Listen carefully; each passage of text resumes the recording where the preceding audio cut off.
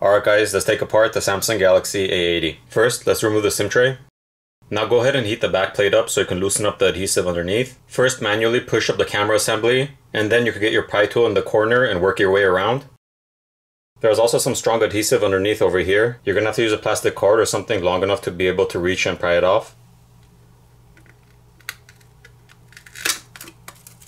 So at this point you can get a glimpse of the mechanism for the camera.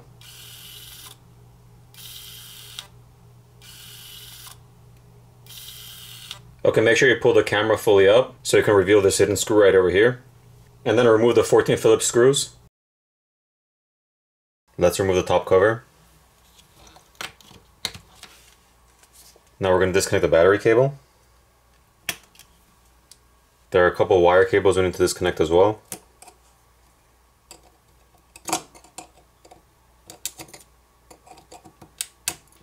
And we have one more cable running from the main board down to the speaker assembly and charger port.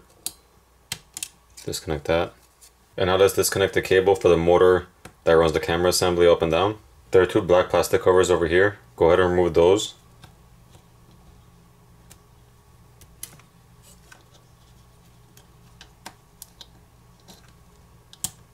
You have a total of 6 Phillips screws you have to remove for the camera assembly. Once you remove these two over here, you'll free the motor from the assembly, so the assembly will freely go up and down. And removing the 2 screws on either side on the arms for the assembly will release the assembly so you could slide it all the way up.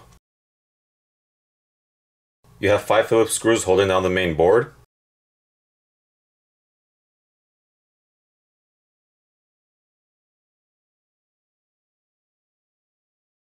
Alright, here's the back side of the main board. We're going to disconnect these 2 cables coming from the camera assembly, which are attached to the main board.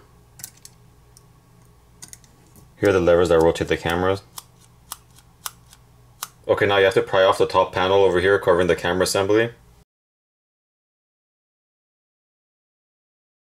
Remove the 8 Phillips screws holding the black covers down.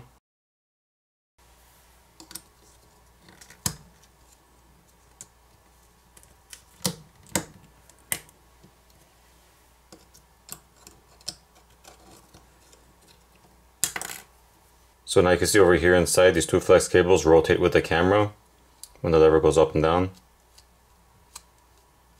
It says wrap around pretty much. Alright, now we're going to disconnect those 2 cables. We have one more cable to disconnect right here. And then you got 4 more Phillips screws you need to remove. Okay, now finally we can remove this from the housing.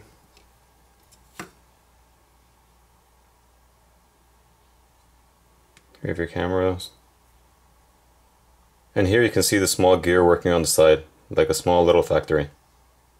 But wait, there's more. If you thought you were done with screws, I don't think so. You got 2 more on this side, and you got 2 on this side to remove to actually get access to the cameras themselves. And if you actually want to remove this mechanism over here, you also have 2 screws you have to remove over here. One's right there, and one's right there, to get this whole portion separated from the metal part. Now one thing to note, the screws on the camera housing itself right here, they're the new tri-tip or tri-wing screws.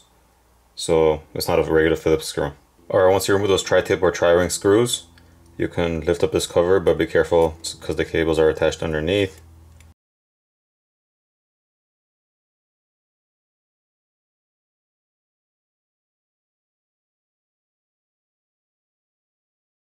So here are the cameras. And here's underneath it. Now back to the phone itself. We're going to remove the bottom cover.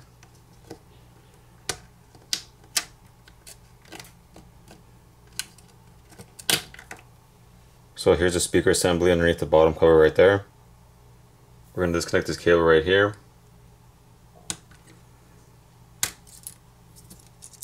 You have your fingerprint reader cable right here. Disconnect that. You have your screen cable right over here. Go ahead and disconnect that. And you have 2 wire cables here. Pop those off.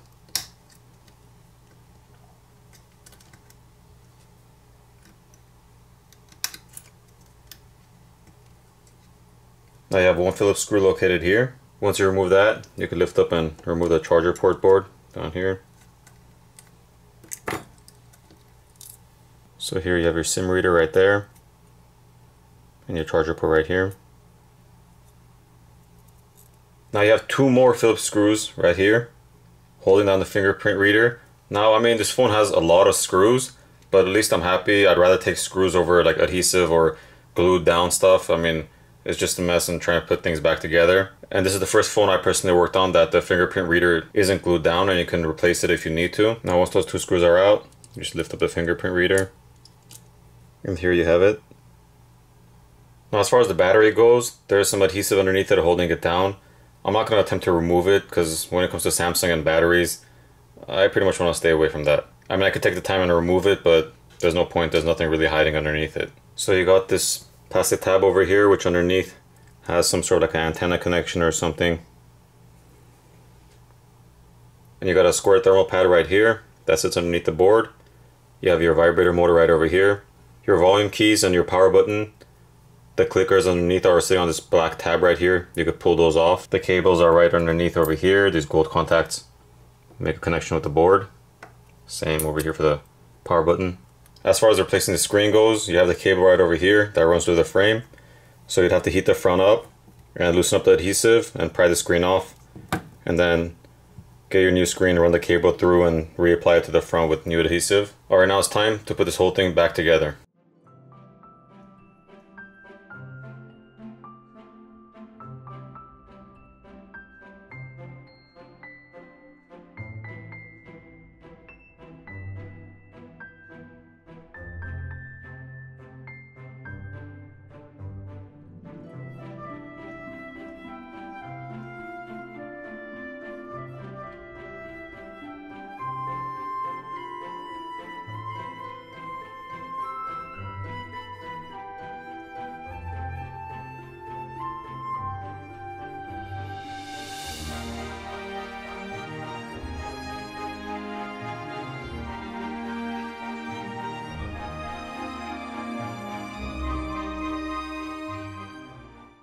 Reapply the back plate.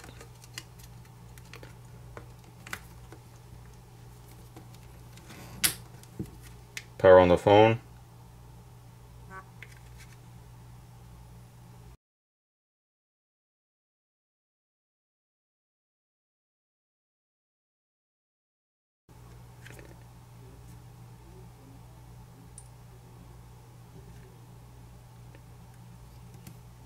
And here's the camera.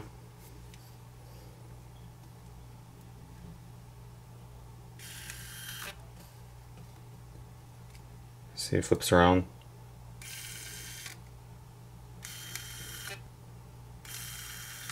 I'll take the back plate off again, just to show you guys.